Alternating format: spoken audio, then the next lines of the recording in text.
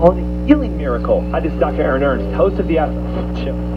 If you'd like to let me show you how to naturally boost human growth hormones, you can...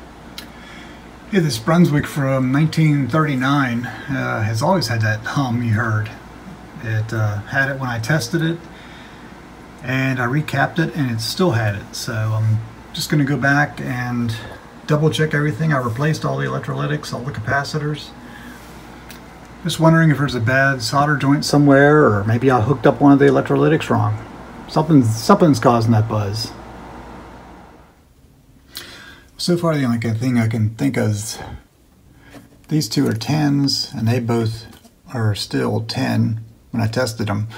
This one was barely anything, and even when I went to discharge the voltage, these had 10 volts on it, give or take, and this one had like a negative voltage or next to no voltage. So I'm wondering if that thing's a problem, and where it ties in, where the center tap ties in right there, the line is all frayed and not a real great connection.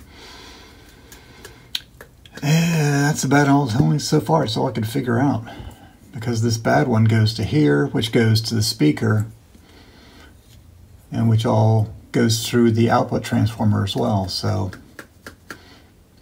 far that's what I'm going with.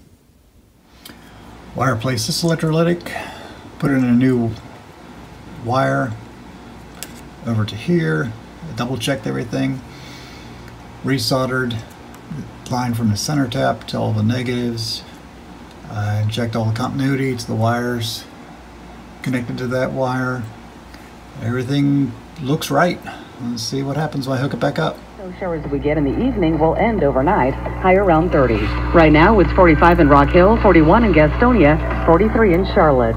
At WBT, we lead local. I'm Anna Erickson, WBT News.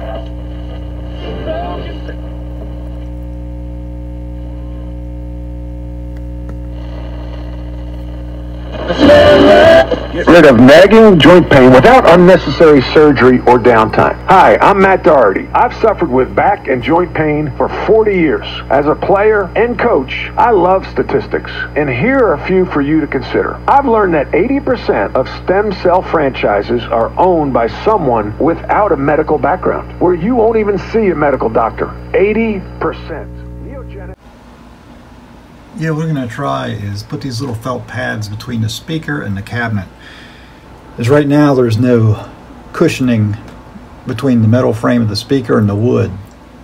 So if the speaker is vibrating, it's just amplified through the wood. So I'm going to try that. Maybe that'll soften it up just a little bit. It may not cure it, but at least it won't be as bad. I'll give that a try.